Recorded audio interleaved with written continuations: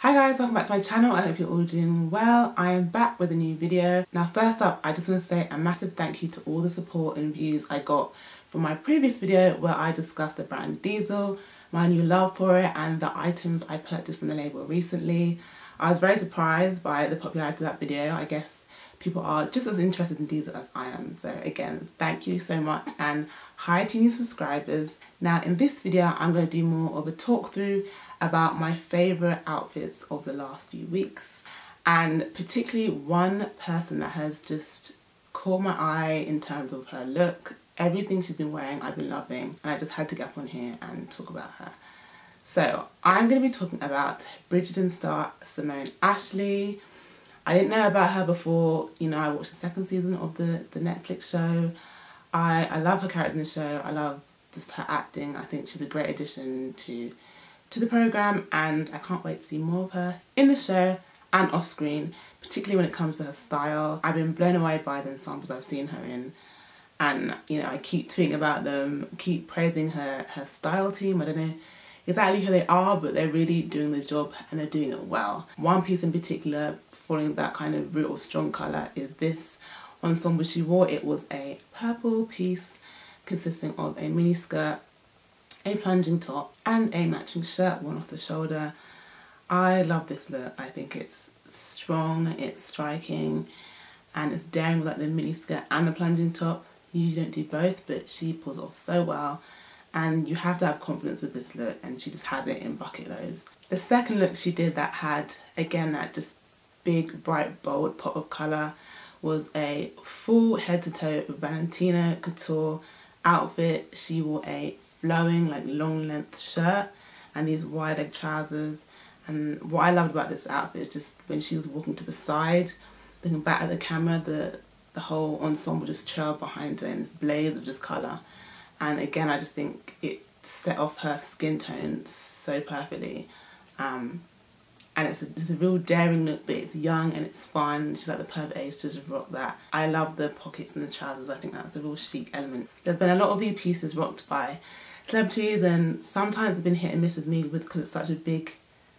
colour, that effervescent pink. So, it's not always a win, but here I just think the style of outfit she went for, I think really works for her. Next up is the outfit that really caught my attention and made me fall in love with Simone's style right now. It's this full-on glamour piece.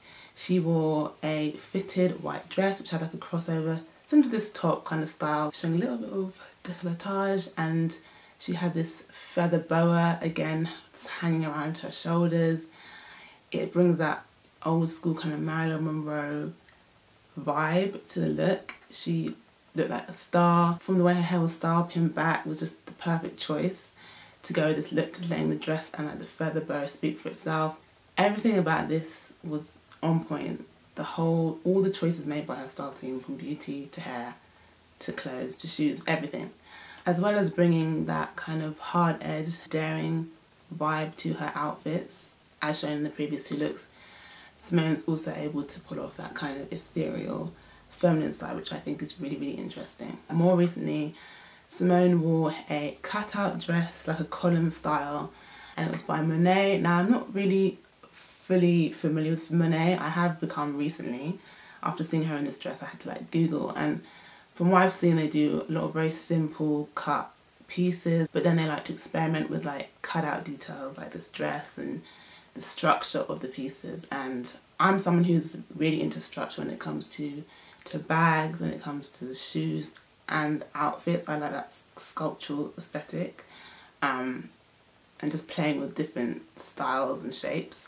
So this is something I really, really warmed to immediately when I saw Simone in this. And again, she's bringing another kind of style element to her outfit. So this time it's like sleek and refined, yet still a bit sexy, a bit daring. So it just shows the dynamic that she has. From what I've noticed also so far picking out these looks is Simone, I guess, typically does a monochromatic outfit, which I didn't plan that, but everything I've said so far has been like head to toe one colour.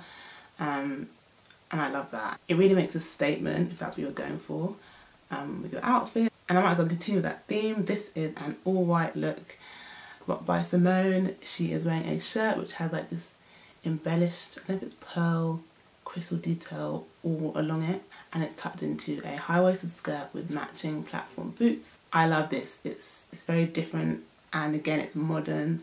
It's pushing the boundaries of like typical style. It's not something I necessarily would expect from her, but again, I feel like from what I've said, you can tell she does bring the unexpected when it comes to her ensembles. And this is just fresh, a fun take on like Taylor's style. But now changing gear from one colour head to toe with this Gucci runway outfit. This was from, I believe, the pre-fall 2022 show, and she is rocking a kind of white crop top with these black contrasting long lace gloves and a high-waisted skirt with like some mesh detailing, some see-through paneling. What I love about this is it's very vampy. Again, it's a different vibe from everything else that I've kind of showed you guys.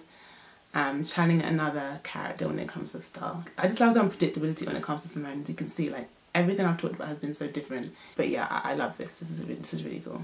That is all the outfits I have to discuss in this video. Let me know what you guys think of the looks. Are you fans of some and not others? I want to know your thoughts in the comments below. Please subscribe, and I'll be back with a new video very, very soon.